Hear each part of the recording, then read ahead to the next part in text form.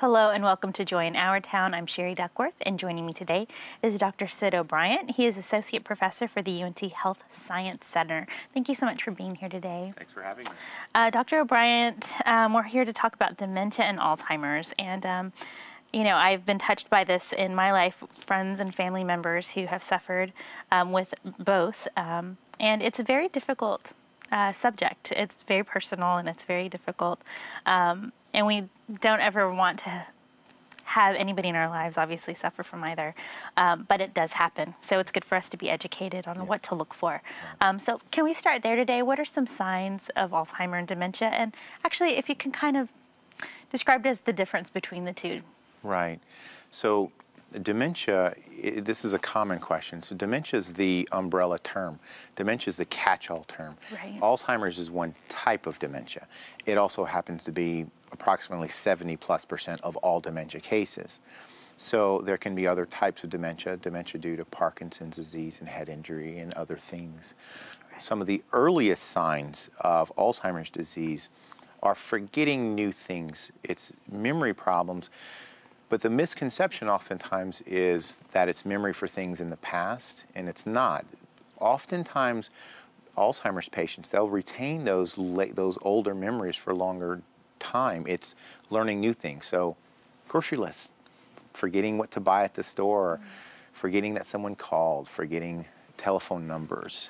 Also things like having trouble with words. That can be an early symptom of the diseases.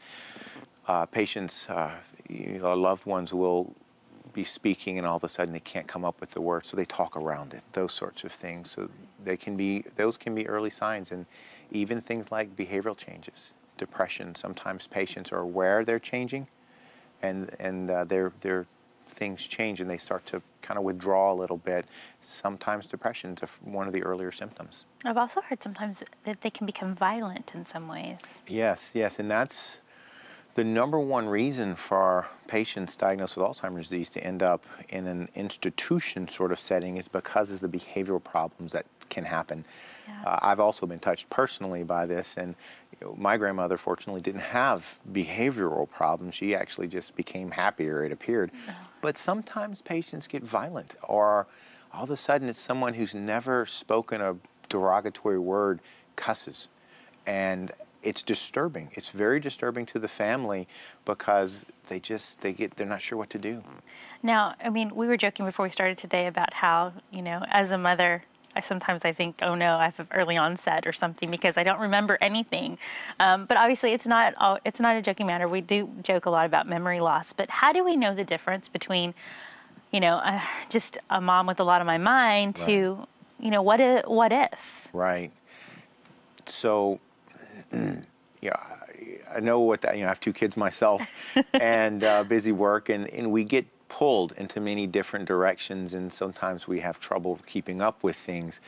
With aging, the number one thing that actually goes with our capacity from a memory and thinking standpoint is our ability to process information. We take things in and process it slower. Think of it as your CPU. It's a little slower than it used to be, and sometimes we don't attend to things as well as we used to, which if you're not processing it and you're not attending to it, you can't possibly remember it because it never got in there. Right. But memory is actually normally okay with aging if someone actually is attending to it. So it's that with age we do get slower, not only physically, but we slow down as how we get information in. Okay. That's normal. When people can't remember things, when, you know, forgetfulness is one thing, but if all of a sudden this person can't go shopping without a list at all, or if they go and they lose their list, now all of a sudden they can't function. So basically they just blank out. They completely lose the memory of things. You know, sometimes we all just don't remember something. But when someone is consistently not remembering things a lot, and if it is somehow different than what it used to be and it's impacting their life, they really need to get an evaluation. Okay. What does the evaluation normally look like? So it's a difficult thing right now because A comprehensive evaluation requires a specialty clinic. So a medical exam by a physician who is an expert in dementia syndromes, but then also testing of memory and thinking, blood test, a brain scan to rule out other things. So it's complex and it's quite expensive. But there are places in the Metroplex, actually some very good places, so at least we're in a location where it can happen. And what I tell people all the time is if you think something's going on, be your advocate and make sure your healthcare provider gets you referred on. But it requires a lot. It's difficult, for the loved ones of somebody to watch this going on and happening, and you notice the changes. So approaching them with it is very, it can be very sensitive and very delicate subject. Yes, and so from a personal experience with that, I am the one who had to help my family push forward a diagnosis for a loved one, and I can tell you it was terribly difficult. Didn't even want to listen to me, and I'm an expert in it. Right. So it's sensitive, but it's one of those things in the Alzheimer's world where we were with cancer 30 years ago, where we didn't tell people they had cancer, or AIDS 15, 20 years ago, we didn't tell people.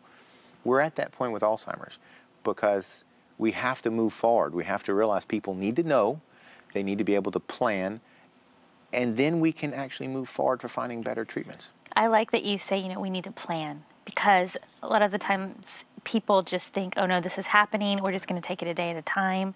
But how important is it, especially with having a personal experience, how important is it for them to have a plan in place while their loved one is able to be a part of that process? That's huge. That is absolutely huge. By training, I'm actually a psychologist. And so quality of life and dignity of patients and our loved ones, to me, is top priority. And I can tell you, out of thousands of people I've seen, I've never had a patient come to me and say, Dr. O'Bryant, I want my kids to do my financial and my legal affairs. People want to take care of their own affairs, and they need to be involved early in the process. That's very, very important for that quality of life and for them to remain that, they need to hold on to that dignity. Most definitely. Now, obviously, none of us ever want to be in this boat. We never want to hear, just like we don't want to hear cancer, HIV, we don't want to hear Alzheimer's either. Are there ways to prevent Alzheimer's? So that's a big, big thing right now. People are trying to find ways to prevent it. Right now, what the science would suggest is there are things associated with reducing your risk. And things like keeping your diabetes under control, keeping your blood pressure under control, keeping your cholesterol under control, staying physically active, eating a healthy diet. Well, all of those things sound familiar to everybody because it's keeping your heart healthy. Exactly.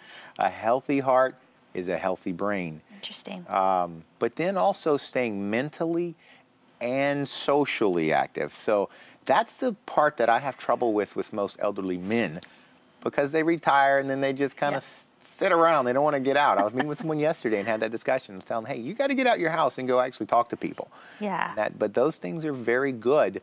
And the science suggests that doing those things in physical activity, exercise, may actually be one of the biggest ones. But they may help reduce risk. So remain social, do some exercise, stay active. Yes. Don't be a cave dweller just because you retire. Right. Get out there. Get out there in the world. Experience it still. Exactly. We talked about heart health, but what about emotional health? How is that related to encouraging, I guess, the onset of Alzheimer's? It's very important. Depression is a very strong risk factor for Alzheimer's disease.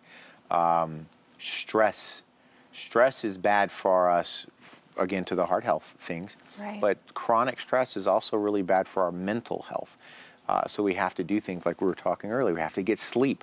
And if we're really chronically emotionally stressed and drained, we don't get that.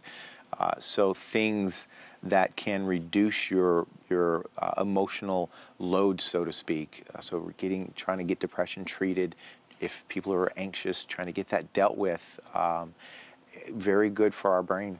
So emotional health, heart health, sleep. I love that one. That's my favorite right there. Make sure you get plenty of sleep. Absolutely. very important, helps with keeping Alzheimer's at bay. Yes. Okay, that's good to know.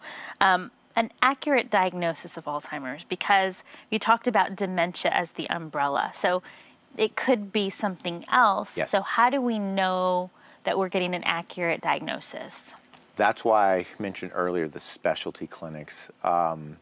What happens oftentimes is we see patients who their primary care providers are excellent and they're taking care of their health, but they just don't know about these dementia things. Right. And those comprehensive evaluations are really the only way to get an accurate diagnosis.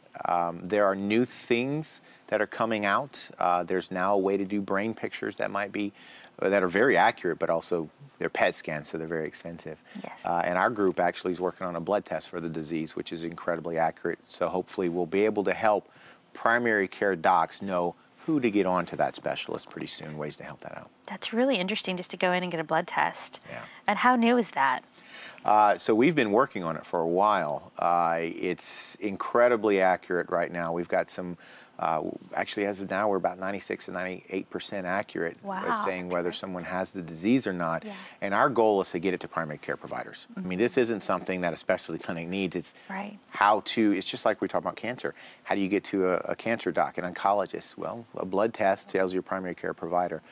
So we're actually trying to get it set up where we can at least test it in primary care clinics within the next 12 months or so. Wow, that's wonderful news. It'll definitely make it a lot easier for people to get diagnosed properly. Absolutely.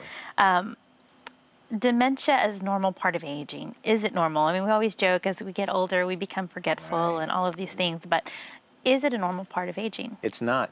No, that is a misconception. And I don't even like the word dementia because I work a lot with Spanish-speaking populations, and it's pejorative. I mean, you calling someone crazy, but that's what people think when they hear the word.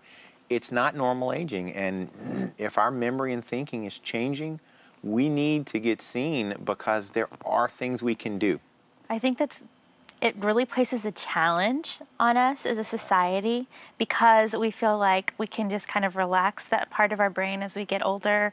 We have all the excuses. I'm a mom, I'm getting older. We have, whatever your excuse might be, but it's not normal. No, absolutely not. And that's, to me, one of the most important things we need to get out there is that it's not normal, because as soon as society understands that we should be maintaining our memory with age, not losing it. So once we get over that, that's when as a society we can say, okay, now we get it, let's do something about it. What are some basic things that we can do to help our memory? Some of the great things are just staying active with your memory, now with your thinking. But what I tell people is don't do the same thing. So if you're a crossword puzzle person, well, that's really not challenging you anymore. And there's some interesting research, for example, on chess players. And so if you know someone who's in the early to mid stage of Alzheimer's disease, but they're a master chess player, they're still going to beat you because they remember it. Because they remember it. Right. So do new things. So if you love doing crossword puzzles, try reading more or try a different brain game. You don't have to do the mental Olympics sort of things that are out there, but we need to do things that are different. So change it up. Absolutely. Change it up. Thank you so much, Dr. O'Bryant, for being here today. We appreciate you and all that you've taught us, and we thank you all today for watching Joy in Our Town.